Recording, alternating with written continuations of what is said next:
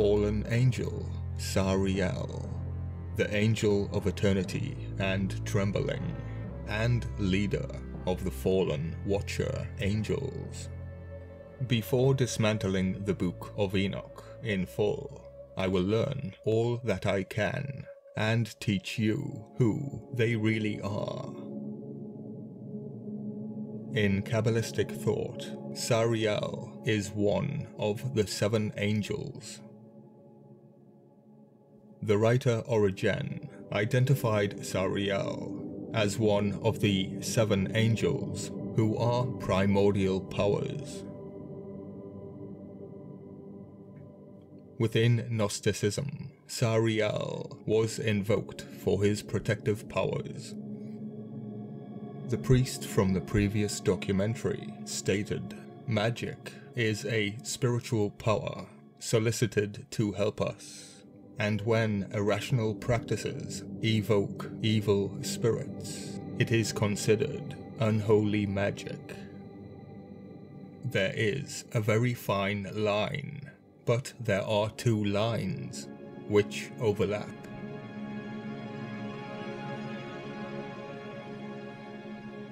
In the Book of Enoch, Sariel was the leader of angels who gazed upon men's beautiful daughters. In the days of Jared, they focused their descent on the summit of Mount Hermon, intending to acquire wives and lead men astray. It would appear that Sariel was an angel of the moon, the specifics of which he taught to man. Nib's translation of the Book of Enoch's names says, Sariel taught humans the course of the moon, the lunar calendar. A moon god and bringer of the lunar calendar. That does sound familiar, doesn't it? The names Araziel and Azaradel appear in some variants of the 1 Enoch translations. The former words combine Sa'ar and God, the meaning of which is storm god. Yes, that storm god.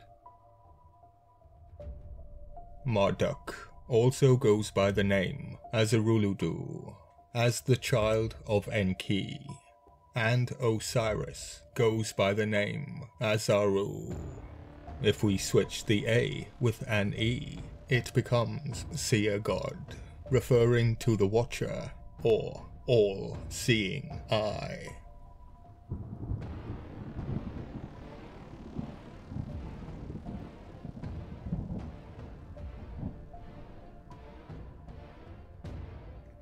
Sariel is mentioned together with Gabriel, Michael, Raphael, and Uriel as one of the angels who looked upon the bloodshed happening upon the earth. The Watcher over the spirits that sin in the spirit, which may relate to the life-giving waters, but the section relating to the life-giving waters mentions that the spirit had not yet been added, which may refer to wormwood or hydra.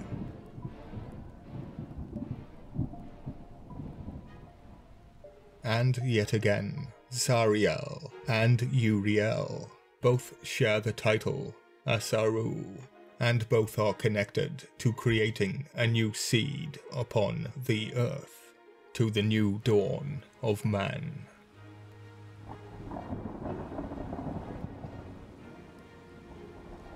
Under the name Samuel or Sariel, he is contained in Enoch's book, mentioned as one of the angels who brought Enoch into heaven.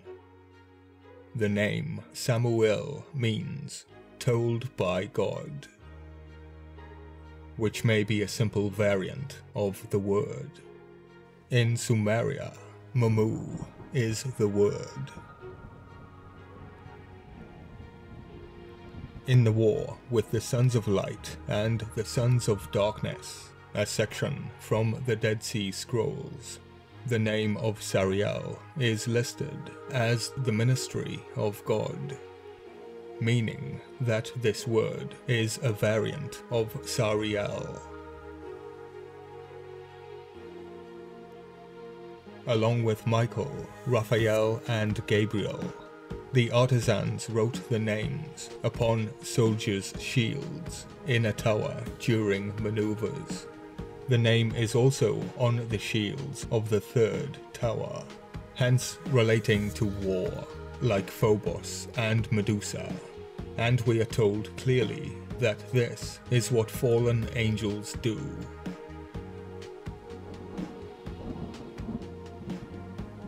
The angel Sariel is mentioned in the conflict between Adam, Eve, and Satan, where Satan is bearing Adam and Eve from the top of a high mountain to the cave of treasures.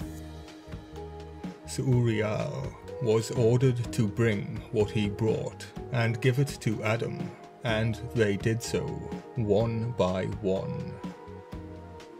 Curiouser and curiouser.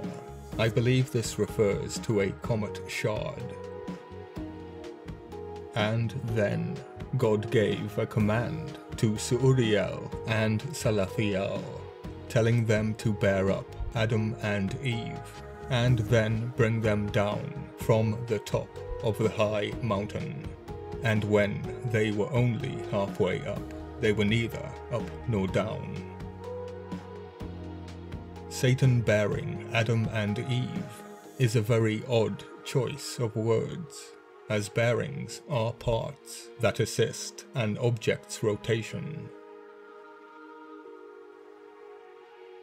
Sariel is also the angel who is sent by God to explain the dream vision of the ladder of Jacob.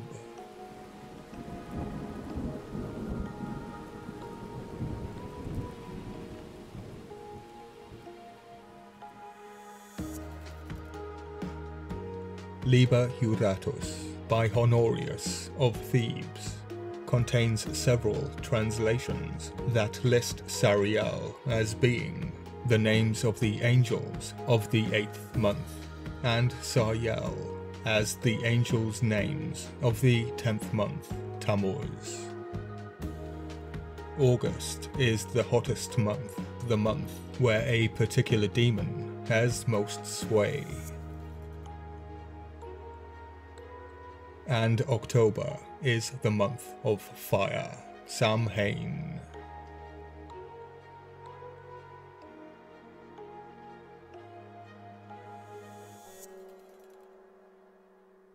The Dictionary of Angels, written by Gustav Davidson, and The Complete Book of Devils and Demons by Leonard Ashley, listed Sariel as a dark, fallen angel.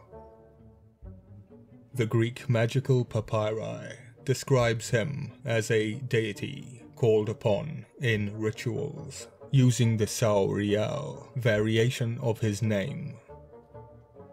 The University of Michigan has a library collection devoted to traditions of magic in late antiquity, usually protective magic, and Babylonian demon bowls.